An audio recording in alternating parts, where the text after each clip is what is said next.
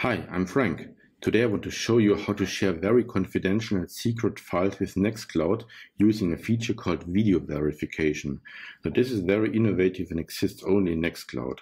Okay, basic sharing is of course very easy. Let's say we have this PDF here that you want to share with someone. You can always press this share button here, then the sidebar opens, and then you can share with people. For example, I can type in the name of someone. Here, Matthias is already in my address book, so I already have auto-completion here. I press here, and then it spins for a second, and now it's configured, and you can press this button here, and you can select a few more options. So Nextcloud has, of course, a lot of options to protect the data. For example, you can protect this share with an additional password. You can set an expiration a date, and you can also add an additional note that the recipients get when he gets an email with this share link.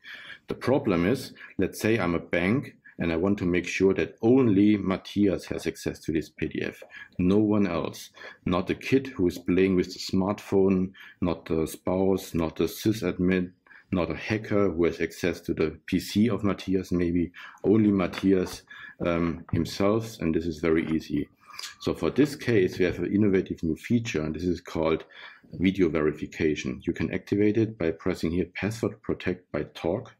You press here, and then you can type in a password. You can choose a password, let's say secret 1234 in this case. Of course, in reality, it should be a little bit more secure, obviously, and then it's already set.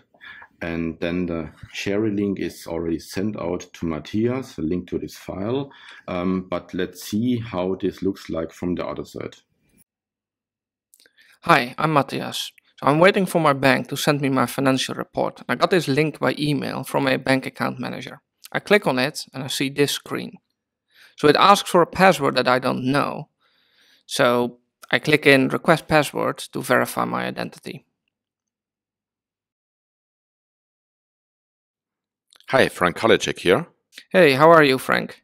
I would like to access my financial report. Oh, hey, good to see you again.